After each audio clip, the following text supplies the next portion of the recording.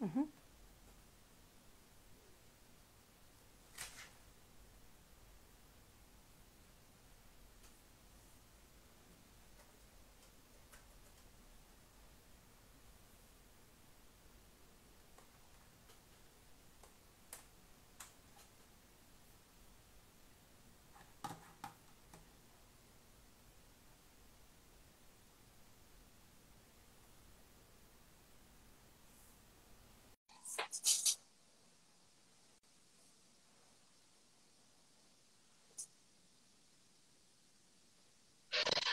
Ciao Osmo, Ciao, ciao, Ten.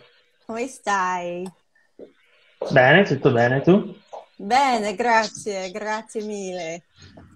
Dovremmo aspettare alcuni minuti, forse solo uno o due, per lasciare un po' di tempo per tutti di unirci. Va bene? Ciao Francesco, ciao Gem. Conosci Francesco? Sì, sopra. Ciao Carolina.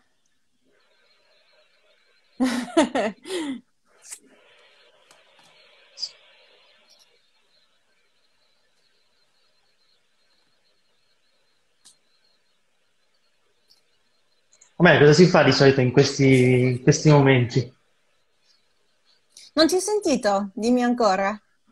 Mi senti? Sì, Pronto, sì, pronto? meglio. Ok.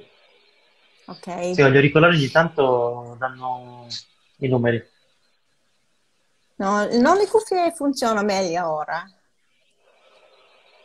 Funziona? Allora, iniziamo? Iniziamo? Vai, iniziamo. Sì. Ok. Oggi sono lieta di dare il benvenuto all'artista Jonathan Osmo. Osmo, benvenuto al programma di Costellazione e grazie di essere il nostro terzo appuntamento della serie. Sono felicissima di averti qua. Grazie. Hi, everyone. My name is Tenley Bick. I'm assistant professor of global contemporary art at Florida State University. Our program, if you're new to Costellazione, begins in Italian for the first 10 minutes, and then we do the interview again in English. So I will go ahead and reintroduce Osmo in English around 12:10 at that part. So if you're only an English speaker, hang in with us. And for our Italian speakers, iniziamo. Osmo, come abbiamo discusso prima, il programma di Costellazione coinvolge la scelta di solo un'opera d'arte dalla parte dell'artista. E tu hai scelto un'opera molto molto interessante, ma forse uno per cui non sei molto ben conosciuto ancora, per la maggior parte sei conosciuto come uno street artist, ma ovviamente sei un artista di altre medie di fare i lavori. Quest'opera è intitolata Nessus e Dejanira plus Koko the Clown dal 2018. Perché hai scelto quest'opera? Ho scelto quest'opera perché è l'ultimo filone che sto portando avanti, che ho portato avanti. E come Mm, dici tu, ho fatto tante diverse cose stilisticamente, anche se cerco poi di avere sempre un elemento comune, cioè mm, analogamente porto avanti lo stesso stile sia nelle installazioni pubbliche, mm. che cerco di non chiamare street art, Sì. e sia nelle installazioni nei contesti museali Mm, o nelle opere, diciamo, più tradizionali, insomma, sì. quadri e wall painting.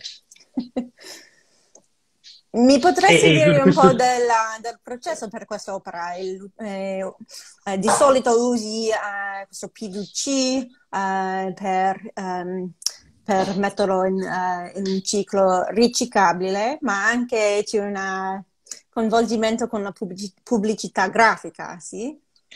Sì, allora tutto il mio lavoro vive di sovrapposizioni e di layers, per cui questi esistono a livello formale, Mm, allo stato pratico, ma anche in termini concettuali e di ricerca.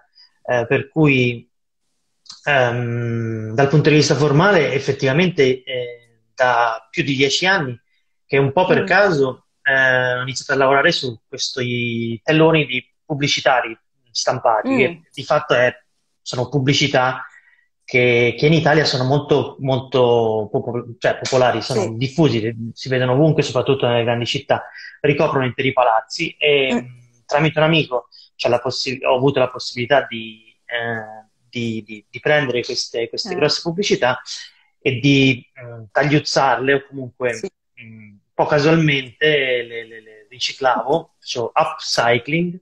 sì, L'idea era anche quella di trasformare, no, di fare un processo alchemico, cioè di trasformare l'immondizia in arte, perché di fatto mm, questo PVC mhm, stampato non si sa bene sì. cosa farne. Allora, io lo utilizzo come un layer addizionale Mm. rispetto a tutti i vari elementi che inserisco nel mio lavoro. Sì, e poi Ehm, hai aggiunto questa scena molto famosa, molto iconografica del stupro di Dejanira da parte dei Nessus. E sì, vediamo lei e lui, ma c'è anche l'aggiunto di Koko the Clown per il nostro pubblico. Koko è una figura non molto ben conosciuta oggi, ma dalla Golden Age, sì, delle cartoni animati. E esatto. lui si pare qua solo da parte con le scarpe. Ehm, dimmi, perché hai scelto Coco e Dejanira insieme? Allora, come spesso inserisco nelle mie opere, ci sono differenti elementi che dialogano e che si fanno da contrappunto, insomma. Mm, Questo, l'elemento, chiamiamolo forse a sproposito più della pop art, però mm, della comic art, insomma, in questo sì. caso, ehm, doveva un po' stemperare tutto questo svolazzare di panneggi che Mm, vediamo in questo quadro di Guido Reni, e mm, che tra l'altro è esposto al Louvre. E, allora, formalmente l'ho scelto proprio perché tutti questi colori accesi e questa sì. drammaticità, questi panneggi hanno un contrappunto in questa immagine dove si vede Coco che è appena stato trasformato in fantasmino da Sì. una strega cattiva. Mm. E questa è l'edizione, tra l'altro, la puntata di Halloween, per cui Mm, per questo è a tema fantasmi, scheletri, come sì, sì. spesso succedeva. C'è Che anche forse ancora succede. un tema di ritorno, e un ritorno della storia dentro l'opera d'arte nel momento contemporaneo, e di fare qualcosa di una strategia quasi underground, tipo della controcultura, di fare questo mischio di altri punti di storia tramite una costruzione di un'immagine. Sì, sì, allora, durante la prova tu hai detto una cosa che mi ha colpito molto e che effettivamente alla quale non avevo pensato, cioè se effettivamente Coco the Clown, che qui ho girato di Sì, 180 gradi, certo. fosse una specie di manifesto contro o comunque una critica alla Mm. fantasmagoria delle immagini. Ed in effetti potrebbe essere un'interpretazione interessante questa. Inizialmente l'idea era quella, se vuoi, meno filosofica di Mm. presentare, di punire Nesso, perché Mm. appunto in questo caso lui sta sequestrando Dejanira e allora mi piaceva un frame di un cartoon che in qualche modo ci fosse una rivincita da parte del femminile, no? In questo caso della strega, Certo, che certo. trasforma il protagonista in un fantasmino. Tra l'altro, poi, se Mm. vogliamo, ci sono anche cioè, dei riferimenti, se vuoi, al femminismo, perché poi si parlava delle streghe in Italia, Mm, tremate, le streghe sono tornate. Però a parte mm, questo, tornando proprio all'aspetto della costruzione formale dell'opera, sì, un altro elemento è questa striscia blu che io sono degli certo. scarabotti che faccio proprio col dito sul touchpad Mm, ed è come se fosse una sbombolettata su ah, un ulteriore layer sì, sull'opera sì, sì. del Louvre, non so, una specie Mm, di che è un po' un'attitudine un po' iconoclasta, che ah, però appunto tutta questa costruzione di sovrapposizione di immagini, tra cui anche il PVC e la stampa, che qua si riconosce in questo triangolo rosso a destra e in un sì. piccolo quadratino in basso verde, Mm. ehm, che io spesso lo sfondo del PVC appunto lo integro con quella che è la composizione finale dell'opera. Sì, sì, sì, è un po' E questo misterioso tutta anche un punto sottolineato da parte della pixelazione del voto di Yaira. Come l'hai fatto sì, tu? in questo caso forse l'immagine è troppo piccola, non si vede bene, però Mm, effettivamente lei ha il volto pixelato, mentre il volto di Nesso mm, è coperto da quelli sì. che sono le scarpe e i pantaloni del fantasmino di Coco. Mm, Anche questo è un modo per negare quella che è la rappresentazione pittorica dell'immagine, del fantastico. masterpiece di Guido Reni. Sì. Ed è proprio uno di quei modi un po' anche così, per stimolare l'osservatore e per anche in qualche modo togliere, no, non so, forse è un po' un'attitudine un po' surrealista o dada Mm. Ah, sì, infatti. nel giocare, o forse anche come quando Basquiat cancellava le sue stesse lettere, no? Scriveva delle cose, poi le cancellava, allora in quel caso rimaneva un po' Mm. lo stimolo a capire che cosa c'era sotto, il mistero di quello che c'era sotto e si creava un gioco formale divertente, Sì, su interessante. questo punto mi stavi dicendo su di quell'idea di un gioco, per esempio, ti sei cresciuto a Pisa e mi stavi parlando della morale di Keith Haring in tutto il mondo, da parte dell'uso di PVC, ma anche di vedere quest'opera quando ti sei cresciuta e poi di andare ogni giorno alla spiaggia e da vedere il campo d'armi degli Stati Uniti, un'idea di un gioco che dopo si vede non come un gioco, ma come qualcosa più di buio. Mi potresti dire un po' del gioco qua, oppure come si vede il gioco come qualcos'altro? Sì, io sono cresciuto in Toscana, la mia adolescenza l'ho passata a Pisa. Quando ero bambino sono cresciuto in questa campagna toscana che è quella Mm, che si vede nello sfondo dei quadri rinascimentali, per cui queste colline bellissime. E, e ho avuto un'infanzia abbastanza fiabesca, no? Quando mm, poi sono diventato adolescente mi sono trasferito con mia mamma a Pisa ed effettivamente più grande, quando ho compiuto 18 anni, 19 anni, ho visto questa mostra di Keith Haring, che era una sorta di retrospettiva, proprio perché Pisa era una città importante sì. per lui, perché ha ospitato tutto mondo, che è praticamente il suo murales più grande che lui abbia Mm, mai disegnato nella mm, sua carriera. Tra l'altro è su un monastero. Quindi mm, al tempo lui era praticamente un anno prima della sua morte, era stata una delle sue sì. ultime opere, sapeva già di essere ammalato di AIDS Mm, ed è stata una sorta di testamento creativo. mm, Tra l'altro molte persone che conosco, 2 o 3 persone che conosco, comunque 2 o 3 anni più grandi di me, quindi al tempo avevano appunto 17 anni, 18 anni, hanno proprio aiutato Keith a dipingere questo, perché molti ah, ragazzi sì, aveva wow. tantissimi aiutanti, insomma, dalle foto si vedono 10-15 ragazzi che lo aiutano e che Ah. e che disegnano con lui. Ma che E, bello. sì, in questa grande mostra, adolescente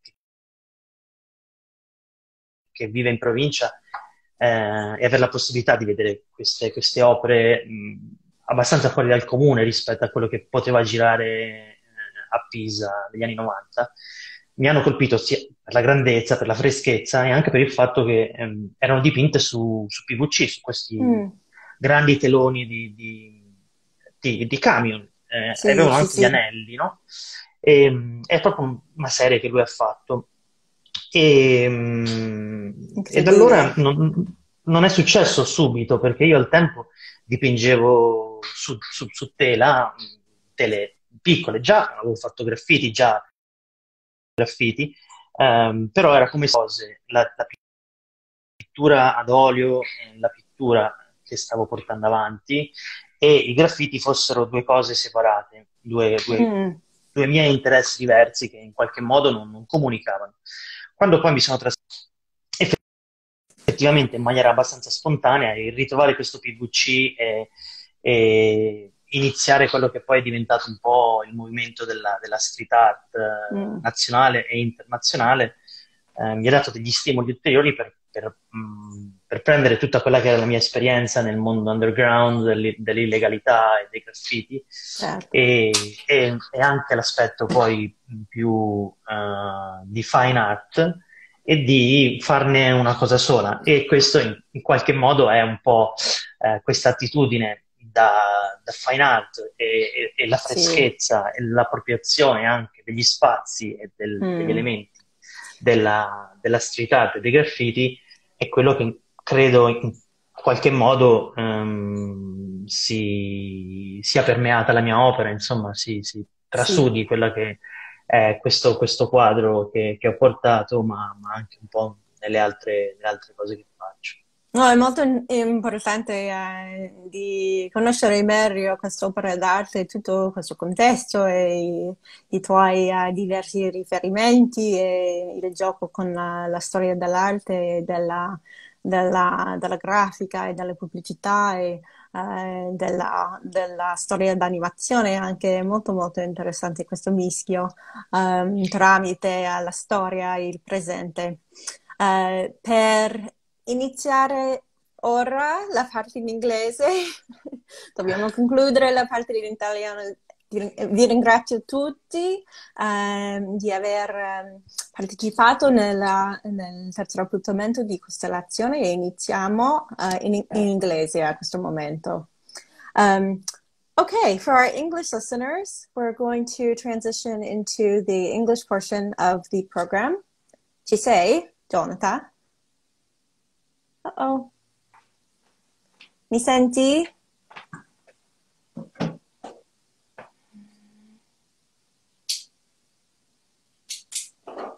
And we're frozen. Mi senti, Jonathan?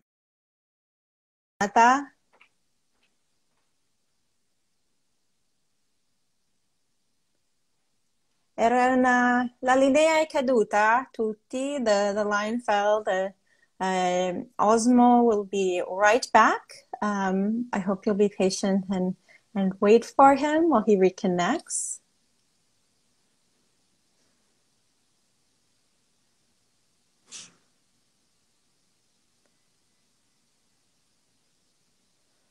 We're waiting for Osmo to return. La linea è caduta, ma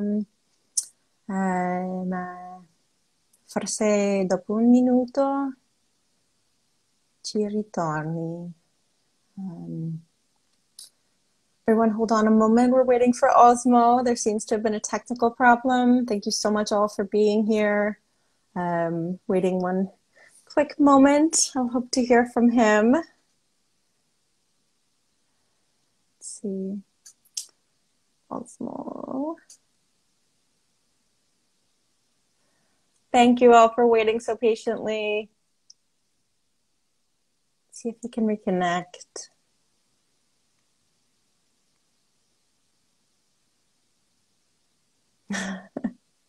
Grazie, Roby.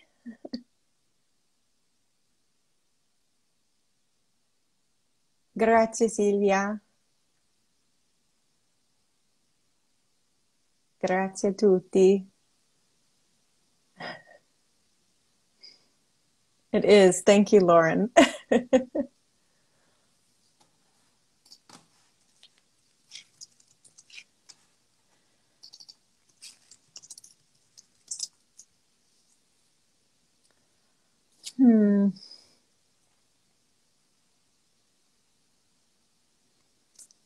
Stiamo aspettando. Ah, eccoci.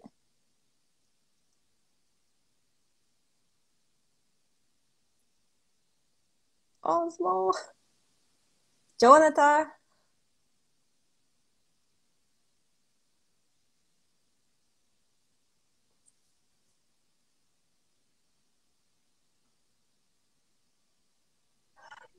Eccoci, ok. Mi senti, Osmo? Ce l'abbiamo fatta, sì. Sì, fantastica. Okay. Thank you everyone for your patience and for waiting just for a brief tech disruption. The introduction in Italian was so fantastic that caused the line to fall. So it's my pleasure to welcome Jonathan Ozmo, our artist, for our third appointment of Costellazione for our English viewing or our English speakers in the audience. Thank you so much for hanging in there. It's my pleasure to introduce him as our third artist in the program. Ozmo, as he is best known by his artistic moniker, is best known perhaps as a street artist today, but has also been a painter for many, many, many years, beginning in the 90s. Where he studied at the Accademia di Belle Arti in Florence after having grown up in Pisa. In 2001, he moved to Milan and spent a number of years working in Milan, often as part of the sort of vanguard underground, and has made a number of really important works, not only of street art, but of paintings such as the one you see here. He's joining us today from Paris, where he's living and working. And it's such a pleasure to have you. Jonathan, thank you so much for being with us. Thank you, Tenley, for inviting me, and hello, everyone. Okay. For our new viewers, or for those who have joined us before, you'll know that Costellazione uses a different format for our artist interviews. We ask the artists to select one work of art that they would like to discuss rather than contextualizing multiple works in context. So, Ozmo, why did you choose this work in particular? We have Nessus and Dejanira plus Koko the Clown. Yes, I chose this work because, in my opinion, is a good resume of what I do, what I did in the past years, but pushed to the max because there's the aptitude, the playful aptitude, the critical attitude, and the street art attitude also, and this connection to fine art history. Absolutely. So how I build the images more or less is always the same, with these different layers of references. In this particular painting, we can find more or less all my different interests and my past. Even if we scratch the surface, I think it came out the different flavors of what I did and where is my interest. Yeah, perhaps you could start by telling us a little bit about your interest in advertising, given that you've reused a PVC supported advertisement, which are often printed in Italy, and I know now you're carrying them to Paris in your suitcases to use them. Yes. Maybe you could tell us about your interest in kind of graphic advertising and how that ends up here. Yeah, when I finished the Academy of Art, I mean, technically, I never finished. I quit because after 3 years of being there, I found out that I was doing graffiti, I was doing digital art, I was doing comic art, so different things, and I was feeling a little bit constricted, a little bit, Sure. Because the Academy of Art of Florence had a big name, but especially at that time was really dusty place. More conservative. Professors were bored and not really stimulating. And I found out that all my interests that I was supposed to learn there, I was very good to bring it on along. So I came back to Pisa. I really never moved to Florence, but I stopped going there, and I opened. I started painting. I started painting by myself, oil painting. I already studied contemporary and art in the academy, and I started a business with a couple of friends. I became businessman. We start at that time was like 99, 98, 2000. So we the Flash player, the Flash and the internet was booming. Yeah. And we were doing websites, we were doing graphic design, we were doing advertising, digitally and also traditionally. So this part, the advertise and that kind of language was one of my part of my life. Yeah, sort of formative one of interests. My works. Yeah. Yes, sure.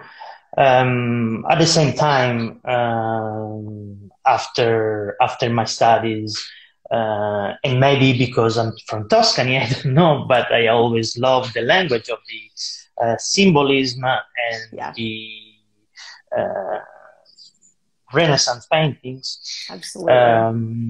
At the same so we time, have this really iconic scene here of Nessus and Dejanira, this part where he's abducted her. This is the wife of Hercules, for our viewers who aren't maybe familiar with the myth. And Nessus, of course, is the centaur, so you see the centaur kind of coming across. But we also don't see either of their faces. Instead, we have the shoes of Koko the Clown, who, for our viewers who may not be familiar with Koko, as I also wasn't before engaging with this work, Koko was a cartoon from the kind of golden age of animation, as I've learned from Ozmo. And here we see him in a 1933 cartoon with Betty Boop. But in your work, Ozmo, we only see his boots and sort of as a little ghost or a fantasmino. Can you tell us a little bit about this sort of play?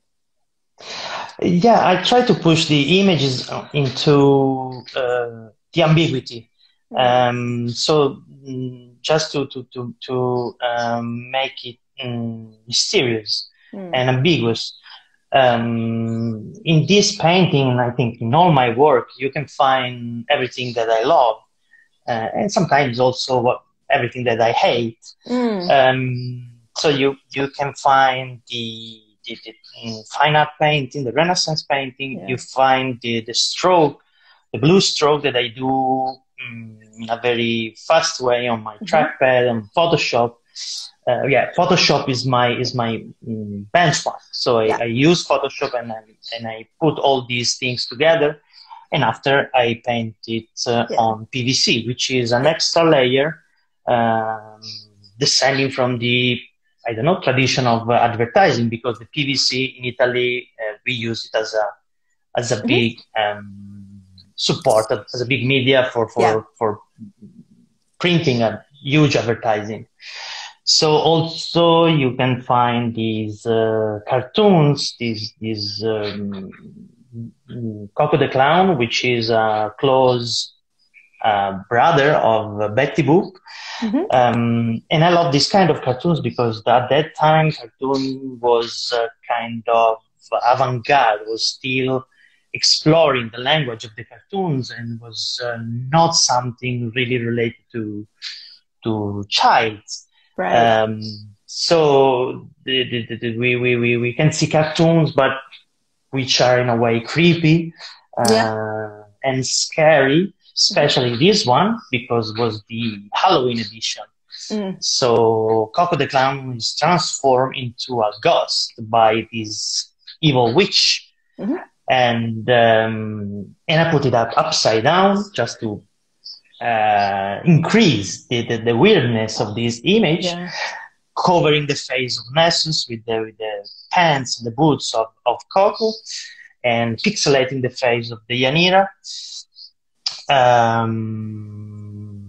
There's this sort of remixing or this play with the digital through your preparatory work on the computer, but this rich engagement with the history of art and of mass culture and comic books and animation and this sort of kind of history you've had in the underground around Milan. And I think it's a really kind of disruptive painting in many ways. It also opens up a number of possibilities for us. I mean, you mentioned maybe because you're from Tuscany, you love sort of the Renaissance and thinking about the stories that we see in many of those works. But you also mentioned this work to me as part of maybe a connection to this painting, given Keith Haring's work in Pisa. Could you tell us about this to kind of wrap up our portion in English?